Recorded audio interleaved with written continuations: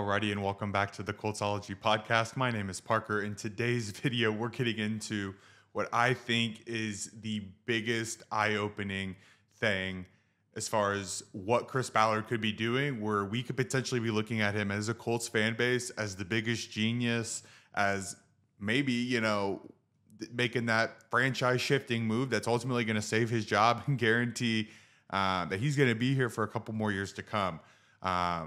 As most of you hopefully know, I try to scour around. I try to listen to, both, local Colts content creators, but also pay attention to obviously those major brands. And one of the TV shows I love watching is First Things First. And in today's episode, Nick said something that I've been, having in the back of my mind as like, is it a possibility? But the way that I've heard it being spun, it didn't seem like a possibility. So I just kind of threw it out of the back of my brain. But when he said this, I go, what does Ballard do best? Do nothing Ballard, backseat Ballard, whatever you want to call him, right? He could do nothing, which is what most people would argue is one of his strengths, and actually be good at it, have something good come of it. So we'll watch this segment, and we'll obviously comment on it as it plays on. Put this tag on him. The second tag, instead of being $55 million, Correct. it will be $38 million, which is very doable for them.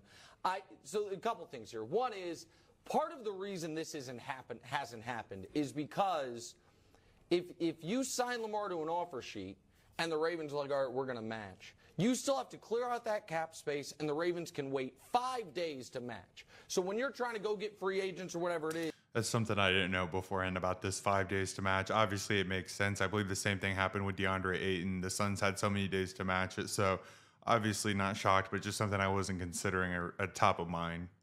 It's not seamless. It's not easy. It's not like, okay, we'll clear out the cap space if we end up getting him. You have to clear out cap space for a player you might not end up getting.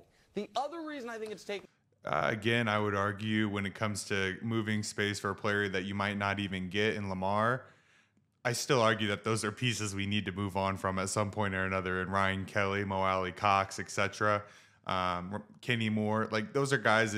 Honestly, we'd have to move on from him anyway to make enough rooms for Lamar. But at the same time, I would argue all of those guys, most of us have a consensus as like, hey, they're not going to be a part of this next generation team, right? Taking some time, and I'm not as certain as you are, he's going to end back with the Ravens, is because there might be a team that wants him that just doesn't want this year's draft pick to be included. Because if you wait until after the draft, then it's the next 2 draft picks, which would be the next 2 drafts. Yeah. So there's one team in particular, Brew, and that's the Indianapolis Colts. The Colts, whose owner talked about wanting the Bryce Young, who wanted... Also told us 2 Super Bowls in this decade. Wanted a quarterback in this draft. Well, what happened on Friday? Yeah. The Panthers jumped up to 1. So it looks like... Gave up the barn, the neighbor's barn's cousin's barn. They gave up everybody's barn, and they threw DJ Moore in it for fun.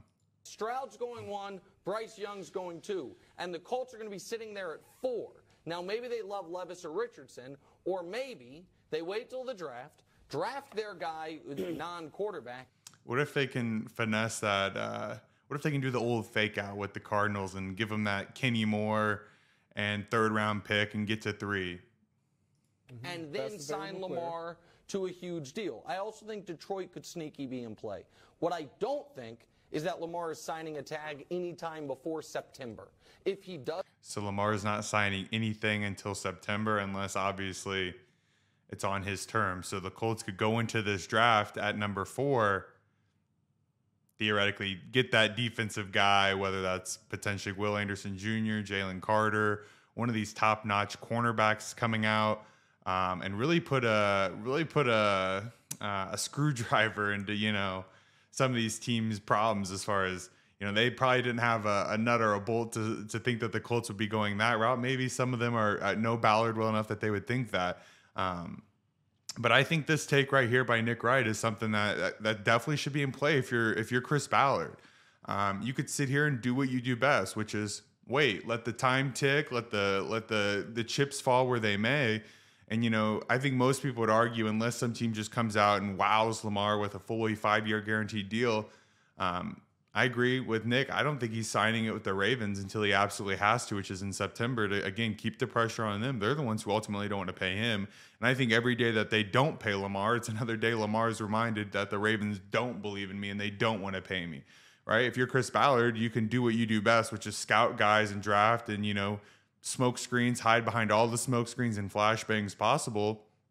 And potentially, let's say you get real sneaky and you're good at, sweet talking or whatever it is, and you can convince the Cardinals you definitely want one of these quarterbacks, and you're willing to move up. You psych them out at number 3, and I think most people would argue when you're just looking at a prospect in this year's NFL draft, Will Anderson Jr. is by far that best prospect.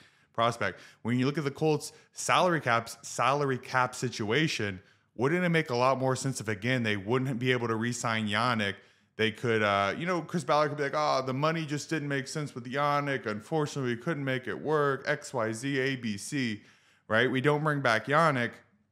We say, hey, we're just waiting a little bit longer on a pass rusher to see, again, what Ballard does best. Nothing, sitting back and waiting. Again, potentially psych out the Cardinals here maybe sometime this week. Get that trade up to number 3. You don't have to bring back a guy like Yannick.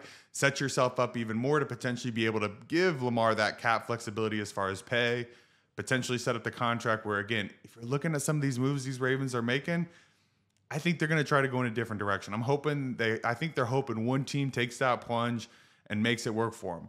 The Colts could even potentially, let's say after they draft at number 4, they get that cornerback or whatever, or a cornerback, defensive end, and Will Anderson Jr. Again, you have that position solidified.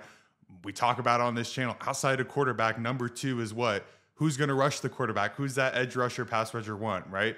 If you could potentially get that solidified for the next how many years in Will Anderson Jr., right?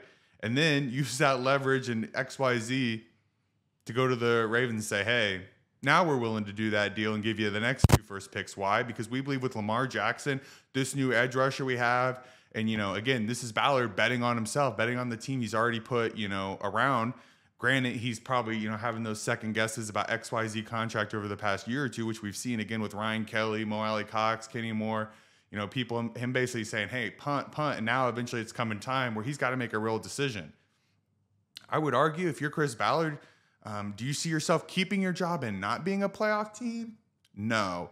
So if you're willing to say after the draft to give Lamar that contract, you're willing to say, okay, unfortunately, I'm going to give up my first round pick potentially for the next 2 years. Maybe you can negotiate with the Ravens and get like a first and a third, right? But then you're saying, okay, now I'm picking 18 back if I'm making the playoffs, right? And I'm losing 1. Hopefully, if worst comes to worst, 2. But again, you do that deal we talked about on the TikTok video from Fantasy Football AZ. You give Lamar that 5-year deal. First 3 years of it fully guaranteed. Hey, first 3 years we're in the Lamar. The last 2, that's where our wiggle room is. That's where our out is potentially, right? But you say, Lamar, the next 3 years you play, that whatever money it is, a hair or 2 above Kyler Murray, you're here. You're an Indianapolis Colt. You're wearing the blue and the white, okay? Indianapolis, you're moving in, okay? You thought what we did with the Mayflower was dirty. What we're about to do with Lamar is going to be even dirtier, okay? I think Nick Wright, he's not a Colts apologist. If you watch him at all, he was very hard on Jeff Saturday. He was probably one of the harder people in the media on Jeff Saturday in the Indianapolis Colts. But the fact that he's throwing that out there as a possibility, something, again, to keep in mind. If you're Ballard, what does he do best? Holding back, doing nothing. He could potentially let even guys like Yannick go if he's considering a strategy like this. I thought it was super interesting. I thought I had to get this video out here today. Again, as free agency unfolds, something to consider as we move forward. As always, thank you.